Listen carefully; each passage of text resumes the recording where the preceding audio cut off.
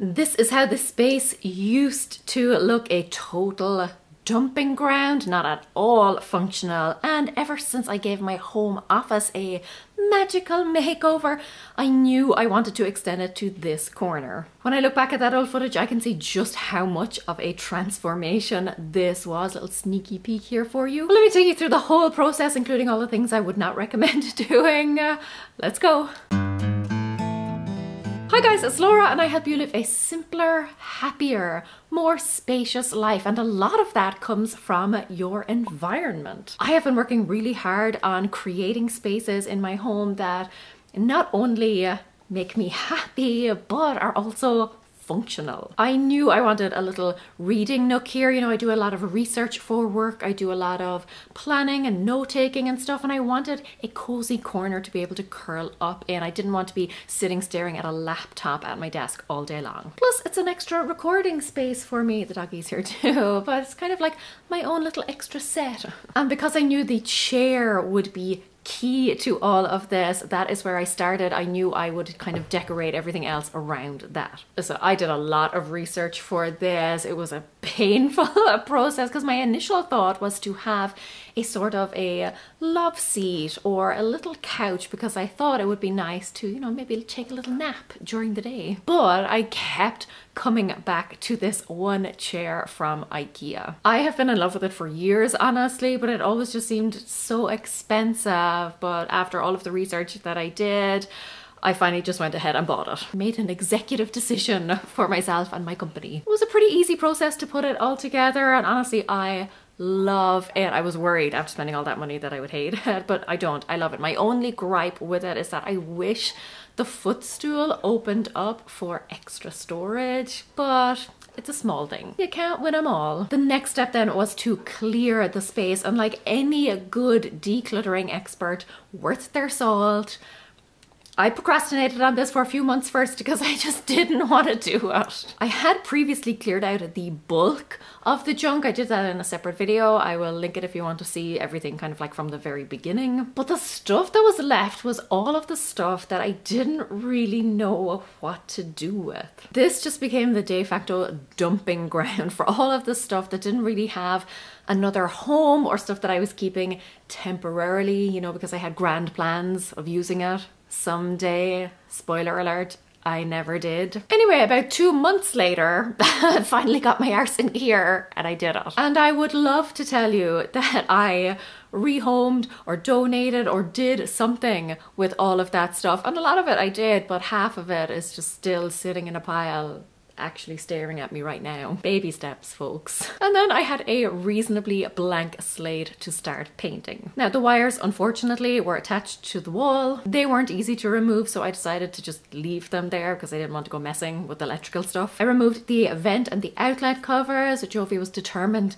to help me. She even brought a toy to try liven things up a little, and she carefully supervised the whole process. I gave the walls a quick wipe with a damp cloth, and then I was away. I used the same white color on these walls as I did in the rest of my office, which is right across from this corner, directly behind the camera. It did need a really good stir though, because it had been sitting there since my home office renovation, which by the by I will have linked if you're interested in seeing it. And then I started the tedious process of cutting in. I will say though that everything is better with music, so I stuck my music library on shuffle and I just let it throw up some gems for me. Listen, sometimes I was doing more singing than painting, you know, put on a little corner concert, but it made the whole process more tolerable. So I sang my little heart out. The only other difficult thing was trying to keep my curious little black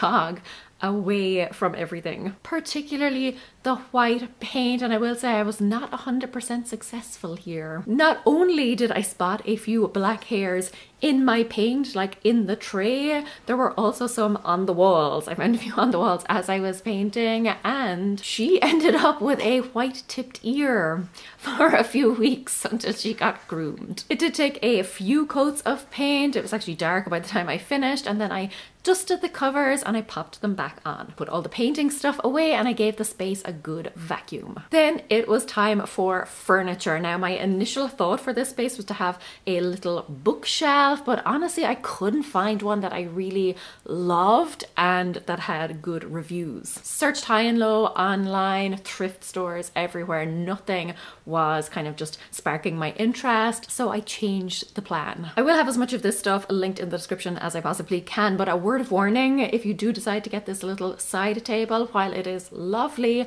one of the leg caps would not screw on for me. The legs themselves attached to the tabletop just fine, but there are kind of little end caps for the legs. Yeah, one of them was just, I don't know, it just wouldn't go. I did consider returning it, trying another one, but honestly it just wasn't worth the hassle for me because there's carpet there. It's honestly not noticeable. I'm sure most people who order it don't have that problem, but just something to keep in mind if you are considering buying it, and you're definitely going to be putting it on like a hard flat surface where it would be noticeable and would possibly scratch. Then I moved the chair, the footstool and a lamp in. Now the lamp is also from IKEA, but when I was looking for a link I could only find one to a black version. I don't know if the white version is discontinued or what's happening there, but I will still link it in the description. I'll link the black version and maybe the white one will come back in stock. I played around with the layout of everything for a while, but eventually ended up just putting everything back where I had started. Isn't that always the way? So at this stage, furniture-wise, the space was done, but it still looked really bland. I did consider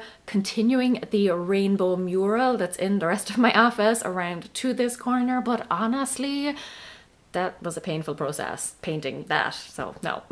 Plus I just had a lot of pictures and stuff that I wanted to hang, so this was going to be the perfect spot for those. I started by laying everything out on the floor first, just to get an idea of, you know, layout and spacing and how it was all going to fit together. I have never done a gallery wall before, and I hope I never have to again. It was a painful, tedious process. This was on my floor for a few days, not gonna lie, because again, I procrastinated. But eventually I got the layout how I wanted. I had it all measured out perfectly, so I started transferring it and hanging things on the wall. Now listen, I hate putting holes in walls. It's just the perfectionist in me. It just kind of ruins a wall.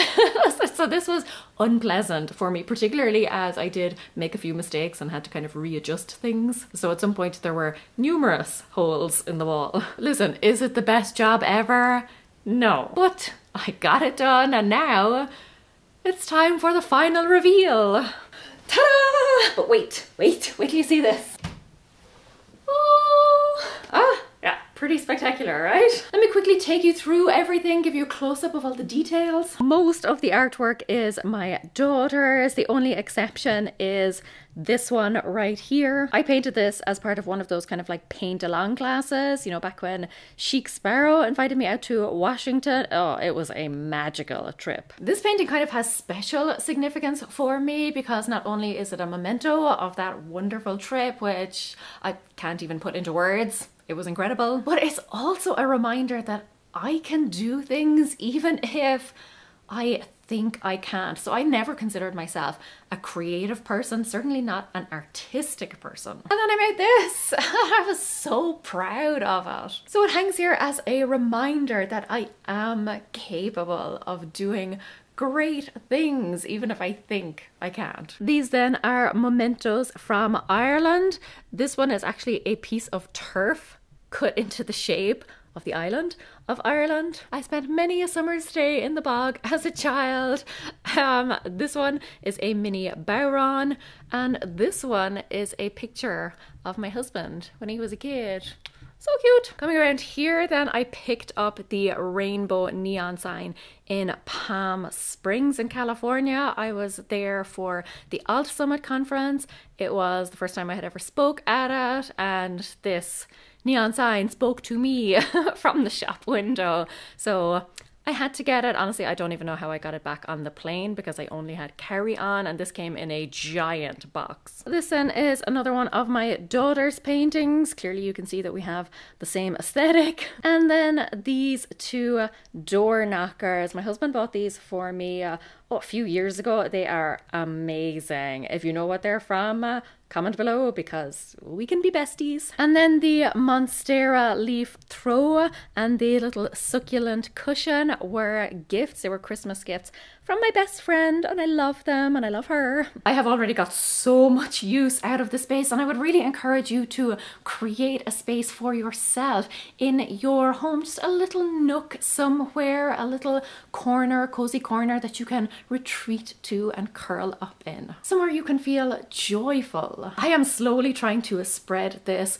throughout my entire home. It started with my home office. That was a huge transformation. If you want to see that process, I will link it right here for you, but it was a day and night difference. Go ahead and watch that, get some inspiration and some motivation for your own home, and until next time, go raibh míle maith agaibh. Agus feicim mé sibh se go luath. Slán!